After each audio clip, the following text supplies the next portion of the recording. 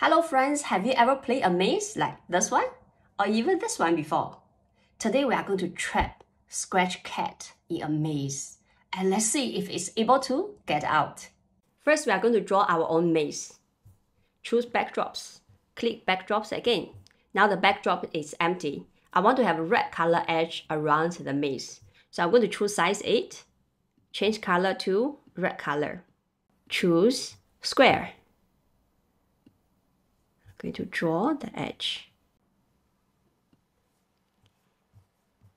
So we can drag in here to make sure on the right side we can see the edges. Now we can draw some lines inside the maze. It's up to you how you want your maze to look like. I'm going to choose black color. So choose line and choose black color. If you want your lines to be horizontal or vertical, make sure you press and hold Shift when you draw the line.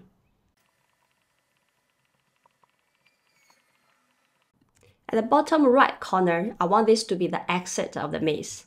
So I'm going to draw a rectangle. I'm going to fill the rectangle with green color because it's the exit. I don't want any outline. So draw a rectangle. And I want to write the word exit with red color. Okay, so adjust it to be in the middle. Okay, so that is our first maze.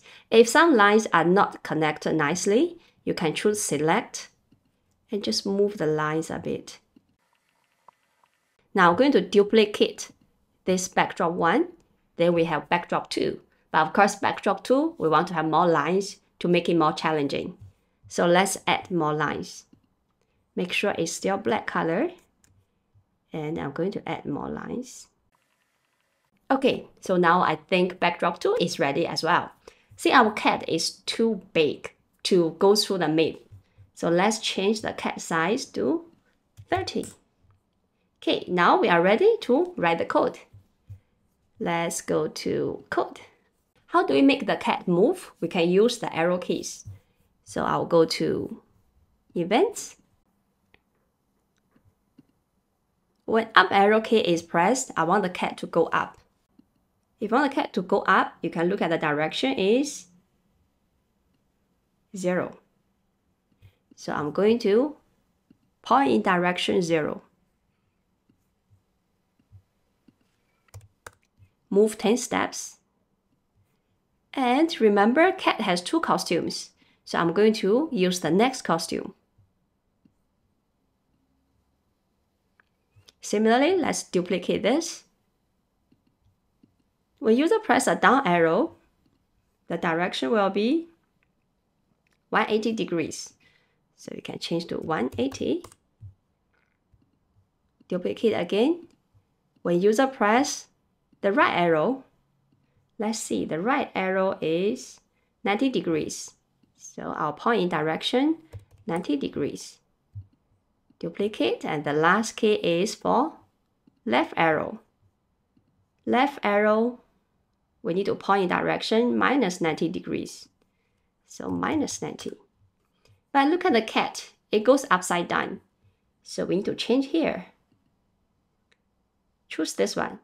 That means the cat can only turn left and right. It won't go upside down. Okay, now let's try if our cat can move.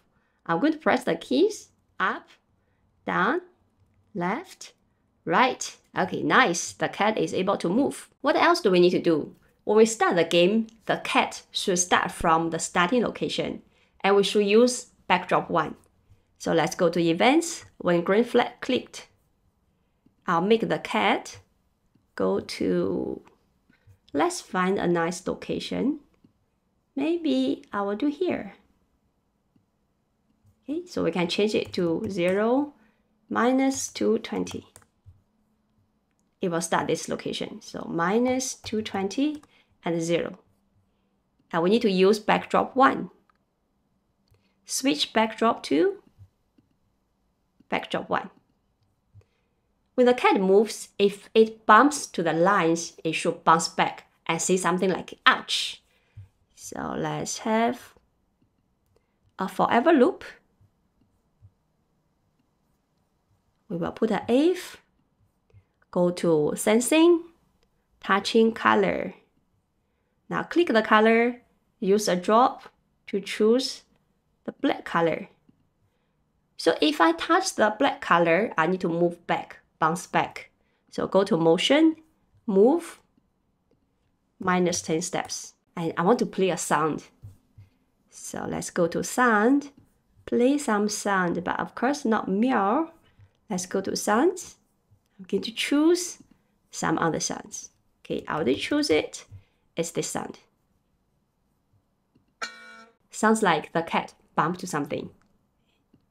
So we will play sound, bunk, until done. I also want the cat to say something. The cat will say, ouch, for maybe 1 second. Okay, let's try. Let's make the cat bump to something. Ouch. Ouch. Looks nice. The other thing we need to take care is when the cat reach the exit. If it is backdrop 1, we will switch to backdrop 2. If it's backdrop 2, game over. So let's go to events. When green flag clicked, I'll do this forever. If, go to sensing, touching color. Use the drop to pick this green color. If I'm touching the green color, I'm going to check which backdrop I'm using now. Go to control, if else, operations, equal to, go to looks, choose down below backdrop number. If backdrop number is 1, that means we need to switch to backdrop 2. So I will wait for 1 second. I'll make the cat go back to its starting location. I will switch backdrop to backdrop 2. Else, meaning we are already the last step, backdrop 2, I'm going to say, I did it. And we're going to play some sound. Play sound. Of course, we want a different sound. Go to sounds. Choose win. Okay, so I'll choose this sound. Go back to codes. Play sound. Win until done. Now let's play the game. Be careful. Ouch. We'll make the cat reach the exit and we'll see if backdrop is switched to backdrop 2. Nice. Now we are at backdrop 2. We will control the cat, but this time more carefully because it's so narrow here. Ouch. Oh, just nice. Let's come here. I'm going to reach the exit.